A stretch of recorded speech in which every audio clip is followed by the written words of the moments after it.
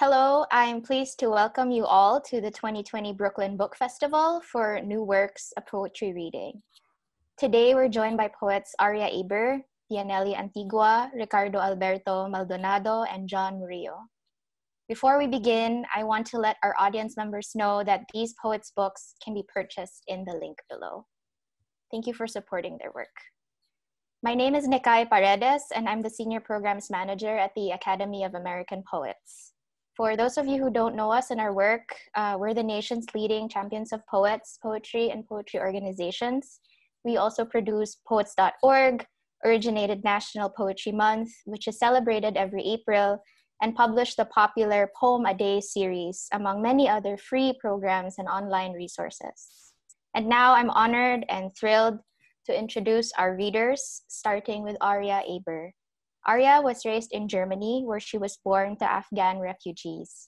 Her debut book, Hard Damage, from University of Nebraska Press, won the Prairie Schooner Book Prize in Poetry and a Whiting Award.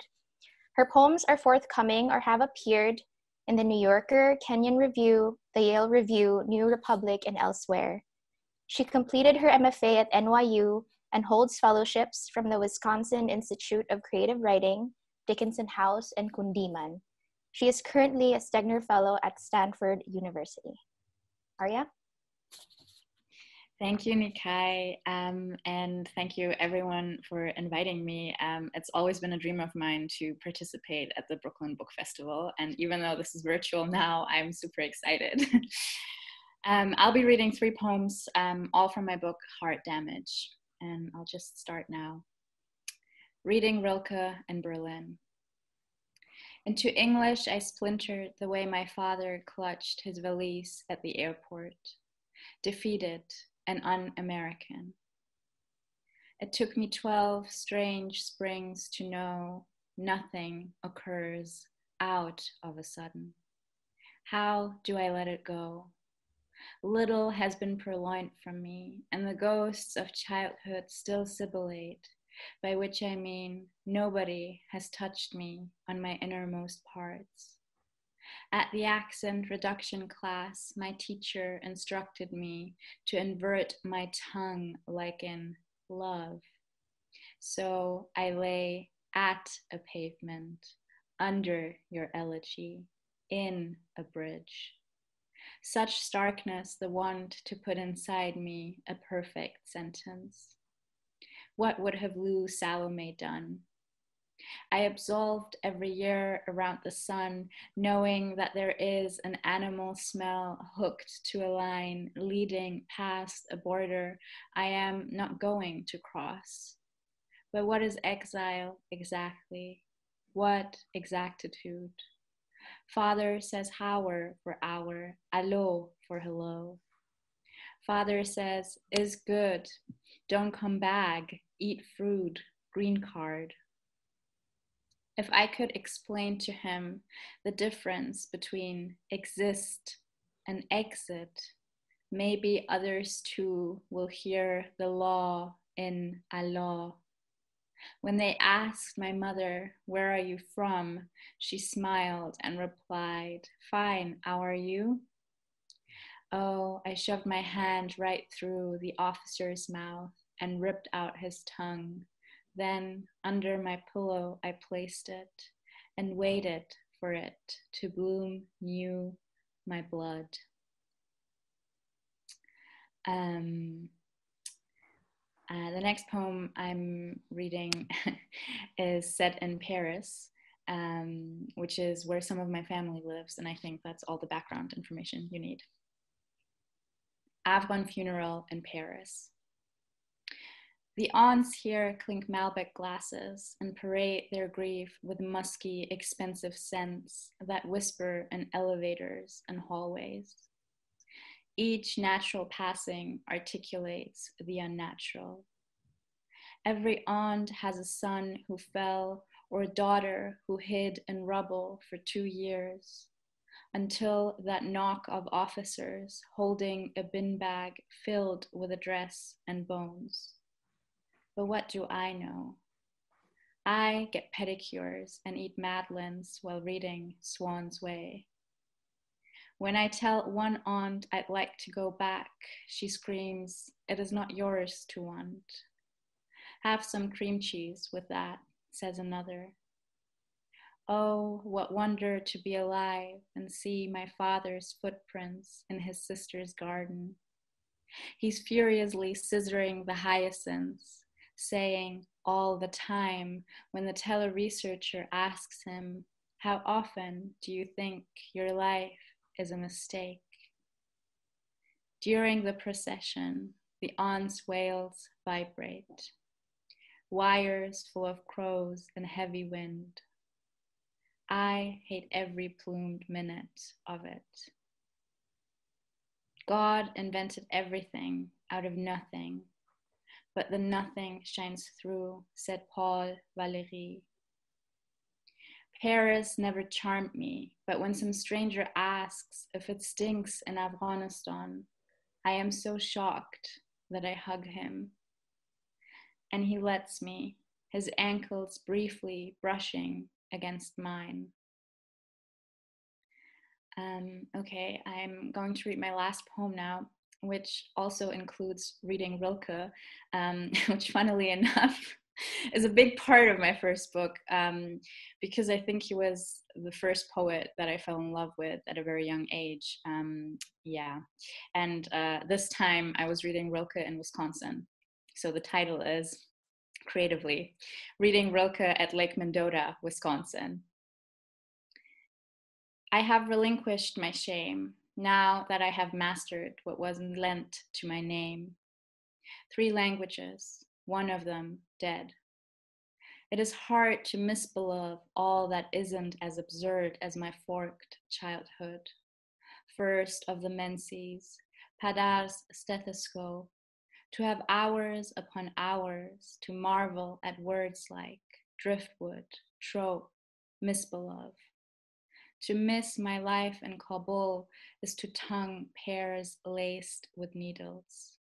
I had no life in Kabul. How then can I trust my mind's long corridor, its longing for before?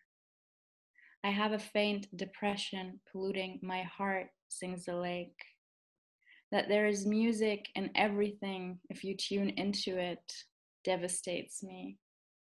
Even trauma sounds like Traum, the German word for dream. Even in the dirty atrium, Lou was waiting tenderly for Rilke. René, he signed his letters, the apostrophe full of love. Oh, in love, I was always and providential.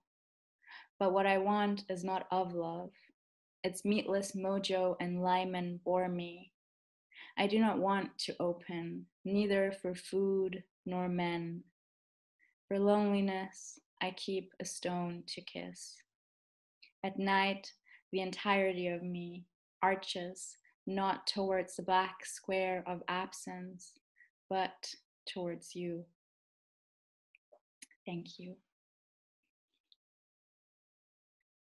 Thanks so much, Aria. Again, the book is called Hard Damage, and it's from University of Nebraska Press.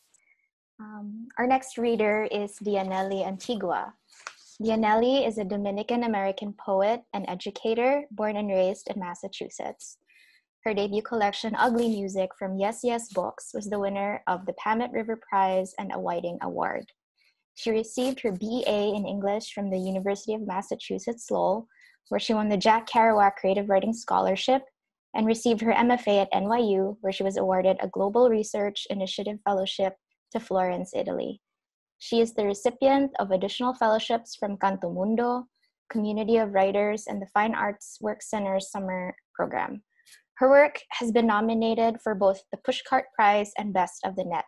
Her poems can be found in Washington Square Review, Bennington Review, the Adroit Journal, and elsewhere. Diannely. Thank you so much. I'm so excited to be here and to be a part of the Brooklyn Book Festival and to be reading with all of you folk today. I'm going to be reading 3 poems from Ugly Music and then perhaps 1 new poem. Re-education. I listen to podcasts to learn about feminism, watch porn to make sure I'm doing it right. I dance on the bar because Coyote ugly, because these shoes and this drink. I'm almost 30, and I still think Bloody Mary is a game with a mirror. Sometimes she appears at 2 a.m. Sometimes she's in the toilet. Kiss reflection before the flush. There is a truth in this magic. The time I took Plan B, then the other time I took Plan B, I bled for 2 months. There could have been a mother in me. And I told no one, except the man at Tacos Lupita who asked what I wanted in my burrito. And I think I said baby. I think I spun around 3 times and whispered a name. And there was no floor. When I fell, when the queen flew from my womb, there was glass and napkins and the doctor saying, wake up, wake up. Okay. The next poem is, I have poems throughout my book titled Diary Entry, and they follow a number. And all of those poems were collage poems written from old journals that I've been writing in since I was 9 years old. So I've collected, language from each of those journals and created these diary entry poems. So this is diary entry number 4, Huzzle.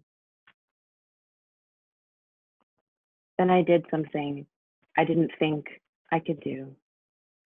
Dear God, I thought about suicide, then my algebra homework, then maybe something else godly, how I was going to fast and pray for language to explain last Wednesday.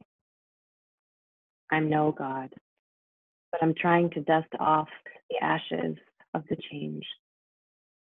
I got my period, and I feel less godlike, an unclean romance in my body, how I cupped my hands to catch whatever came, a little bit of God's blood escaping my vagina, or how the idea of cutting a wrist might lead to more goddess.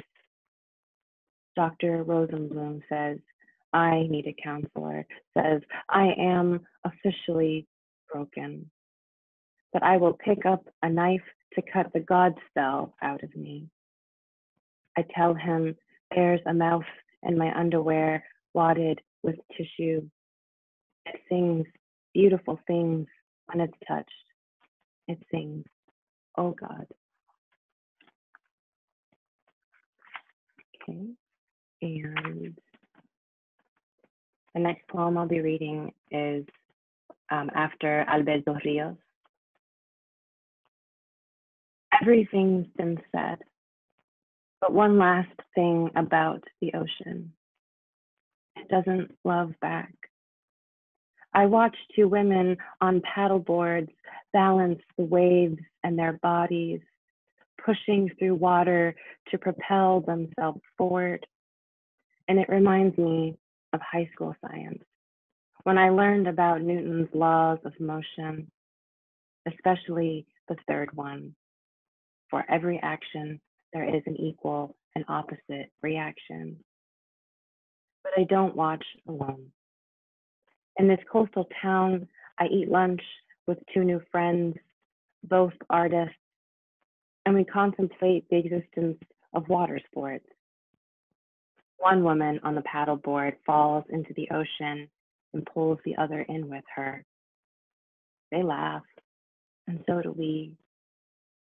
But then we talk about trust, how unforgiving the ocean is, the water, and then what's beneath. How all week we've seen the shark flag waving on the shoreline, or how we've been warned to never swim with the seal. And I confess, I can't swim. These are lessons my mother never taught me. Together, we've never been submerged in water, Or maybe we have. At the church baptism party, when we waited in the pool, when a minister laid his hands on us, dipped us in the name of Jesus, and I stopped wearing my gold flower earrings after that, the center emerald already missing from one of them. Then I threw away all my denim jeans and my Backstreet Boys cassettes. Everything has been said. But one last thing about faith. It's seeing the shark flag and still jumping in, or believing that a shell washed up on shore can hold all matter of good intention when placed on a bookshelf, looked at from time to time. It's believing you will be dragged under by what's closest to you, won't even see it coming. And this last one I'm going to read for you is new, and it is titled Diary Entry Number 2, Quarantine Sonnet. Every once in a while, especially at night, and the time it takes to mourn deaths and letters, if I'm dreaming of the theater or the Egyptian exhibit at the Met, if I'm dressed in a sweater, if I'm tempted to kiss the green on the side of the road. Every once in a while, especially after flushing the toilet, and the time it takes to make a lover of the neighbor's door, and the time it takes a little leaven to leaven the whole lump. If the breeze can't keep the secret at the lake, at the grocery store, at the church, that's when I watch from my window, America riding a tricycle of ruin, and the schools spill out her mouth, and the library is closed, and the clouds are closed. Thank you so much. Thank you, Diannely. Diannely was reading from Ugly Music from Yes Yes Books. Please pick up a copy. Up next is Ricardo Alberto Maldonado. He was born and raised in Puerto Rico. Ricardo is the author of The Life Assignment from Four-Way Books, the co-editor of Puerto Rico and Mi Corazon, and the recipient of fellowships from Canto Mundo, the New York Foundation for the Arts and Queer Arts Mentorship. He lives in New York, where he serves as managing director at the 92nd Streetwise Unterberg Poetry Center. Thank you. Hello from Brooklyn. Buenos dias.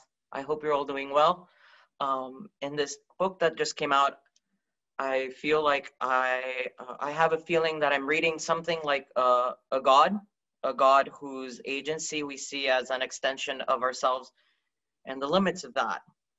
With that in mind, my first poem, The Commodities Market, where one finds poetry, one finds the Lord, God of epic, a golden instrument on our Lord's plums, God the body, pelt of our Lord, red cap for a red God, tree of the heavens. Remember, Jose Daniel, the God we engraved on our desks, Christ of our Lord, Christ of our children, the Lord's denominator in the Lord's arithmetic, a pair of children's scissors, God at our borders, the salt of our Lord, God's ocean of cotton, of sugar, a nickname for God, the Lord Elephant, Lord Mule, Lord's Acres, Hospital Lord, Texas for God, Alabama, God's Sea of blue tarps, our Lord's November and August for our God, roses of God for the roses, clouds for the Lord. Will the gods disappear, their arms full of roses? The wall of our Lord in God's roses, Lord's wound flowering red. One heaven of fog clouding faces for a heaven of roses, a heaven for God, our Lord, and the darkness of numbers, Lord's icebox, Lord's cages for the children of God, an armful of roses for roses of God, God's labor, God's Wednesday as labor, and the labor of God. Poem for two of my nephews, a bird for Felipe, a bird for Damian. A man dies in this world by a fist of trees more than by our love. When I was young, muscles were carved from the minerals so we could be forgiven. And yet, at the greeting of the birds, I loved the work, loved its respite with which I wrote the silt of our fears. It rains this September in our world. I've gained more from its wear. Who am I to be yours in this compulsory century, but a father without possessive? I loved presently. I fly its unavoidable flag. That trade a match for us in the cold, a room in September, our whitening bones, humid in our melancholy. There's nothing more to do but to make it ours. I waited with my lamp to assemble birds for you, then released them as if I were a child to understand you, like the fresh water that washed over my hands. In defense of the life assignment,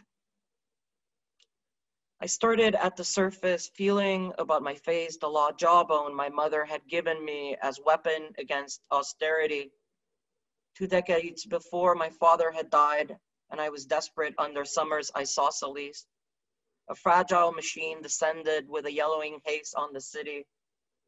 Whom had I been then but the sediment inside that thing I named Ricardo Alberto? Blessed is he, blessed in the reddening of medical pins, blessed under fluorine yokes. I venerated my mother at Centro Medico, her prayer cards at midnight, the saffron of her blood tearing as it coursed, a thick mass on concrete inside coral. Mother, today it snows in another city besieged by comet tails. You breathed that day the sharp instrument of men on your heart. They waited.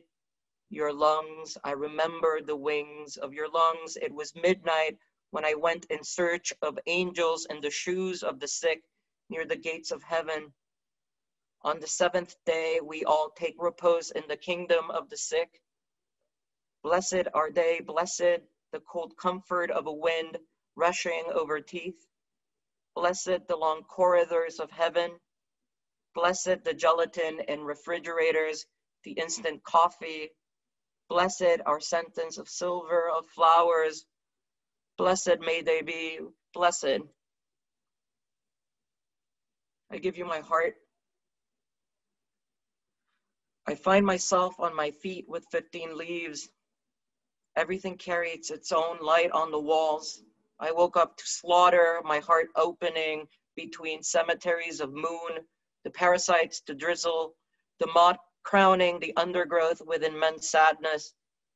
I knew death when I dressed in my uniform. I found the index of my solitude, my country, and its legal jargon, its piety, its fiction.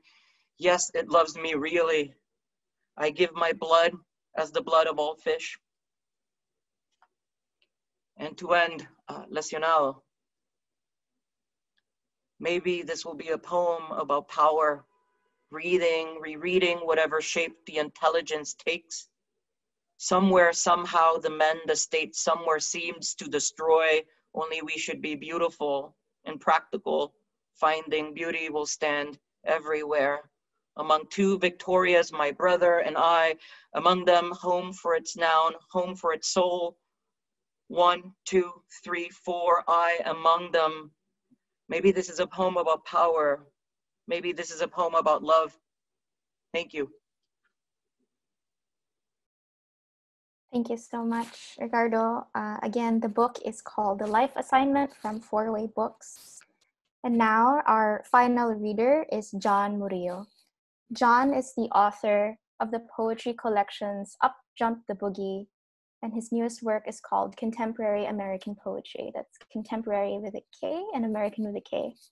His honors include a Pushcart Prize, the J. Howard and Barbara M.J. Wood Prize from the Poetry Foundation, and fellowships from the National Endowment for the Arts, the Breadloaf Writers Conference, Fine Arts Work Center in Provincetown, Cave Canem Foundation, and the Wisconsin Institute for Creative Writing.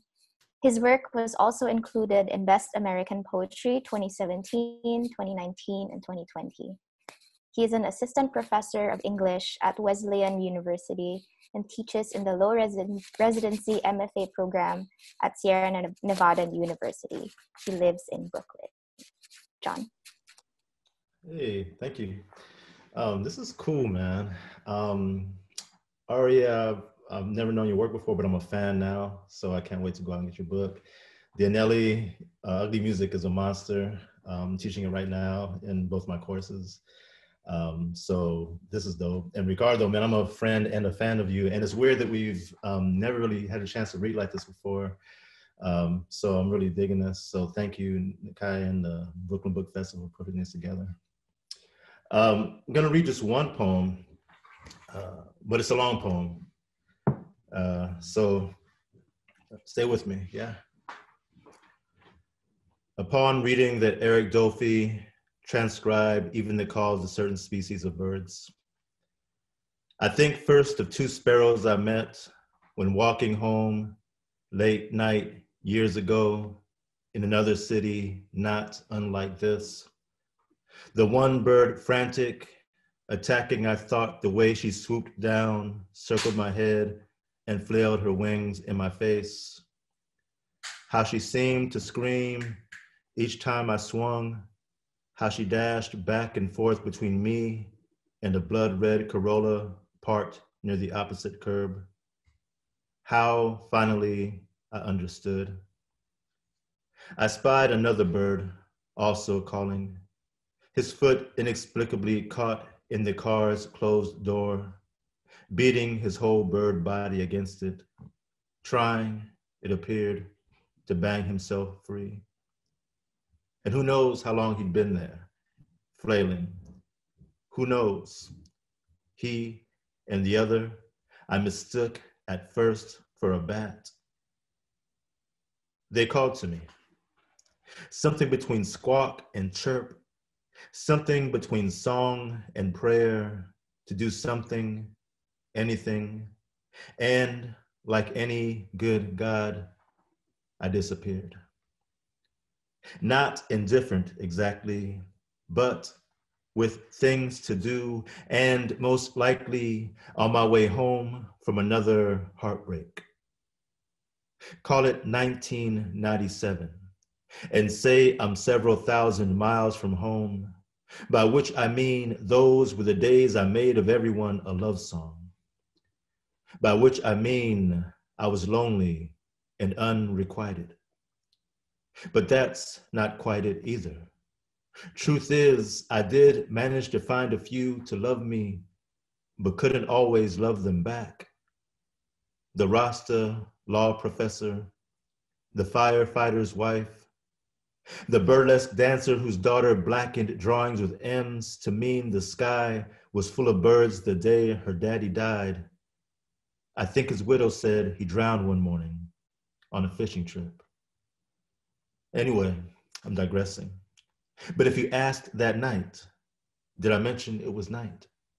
Why I didn't even try to jimmy the lock to spring the sparrow, I couldn't say truthfully that it had anything to do with envy, with wanting a woman to plead as deeply for me as these sparrows did one for the other. No, I'd have said something instead about the neighborhood itself. The car thief shot a block and a half east the week before, or about the men I came across nights prior, sweat slicked and shirtless, grappling in the middle of the street, the larger one's chest pressed to the back of the smaller, bruised and bleeding both. I know you thought this was about birds, but stay with me. I left them both in the street, the same street where I'd leave the sparrows, the men embracing, and for all one knows, they could have been lovers. The one whispering an old, old tune into the ear of the other, baby, baby, don't leave me this way. I left the men where I'd leave the sparrows and their song. And as I walked away, I heard one of the men call to me, please, or help, or brother, or some such. And I didn't break stride, not one bit. It's how I've learned to save myself. Let me try this another way. Call it 1977 and say I'm back west, South Central Los Angeles, my mother and father at it again, but this time in the street, broad daylight, and all the neighbors watching. One, I think his name was Sonny, runs out from his duplex to pull my father off. You see where I'm going with this. My mother crying out, fragile as a sparrow. Sonny fighting my father, fragile as a sparrow. And me, years later, trying to get it all down. As much for you, I'm saying, as for me. Sonny catches a left, lies flat on his back, blood starting to pool in his own wife wailing, my mother wailing, and traffic backed now half a block. Horns, whistles, and soon sirens. 1977, summer, and all the trees full of birds. Hundreds, I swear. And since I'm the one writing it, I'll tell you they were crying. Which brings me back to Dolphy and his transcribing. The jazz man, I think, wanted only to get it down pure, to get it down exact. The animal racking itself against a car steel door, the animals in the trees reporting, the animals we make of ourselves and one another, flailing, failing. Stay with me now. Days after the dust up, my parents took me to the park. And in this park was a pond.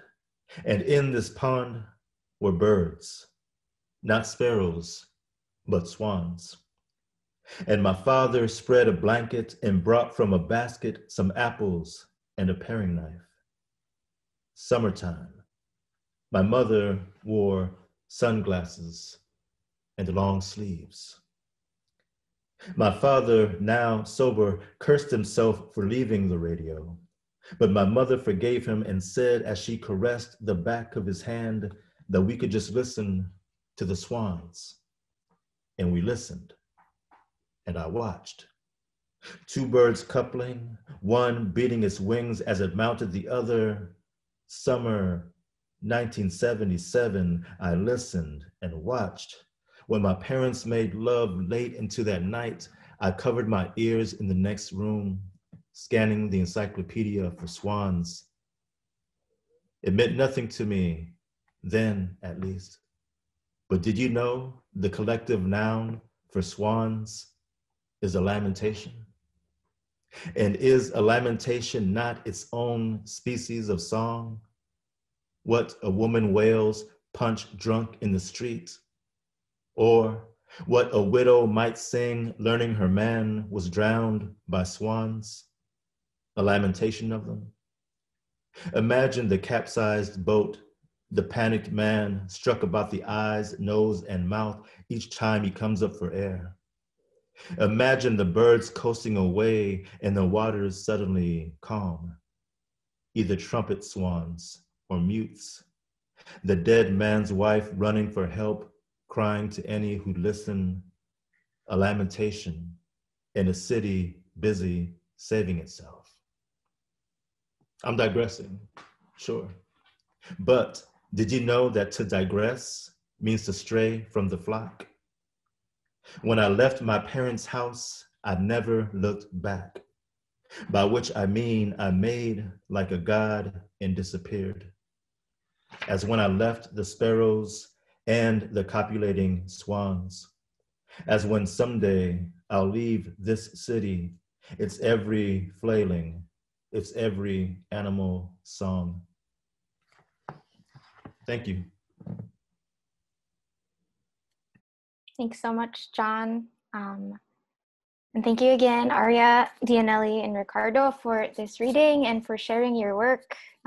For everyone watching, please remember you can order these poets' books. I'll read it again. Heart Damage by Aria Aber, Ugly Music by Diannely Antigua, Life Assignment by Ricardo Alberto Maldonado, and Contemporary American Poetry by John Murillo. You can click on the link below to get these books. And finally, please consider also making a donation to the Brooklyn Book Festival, which is celebrating its 15th year of presenting free literary programming. Thanks so much again, everyone, for joining us.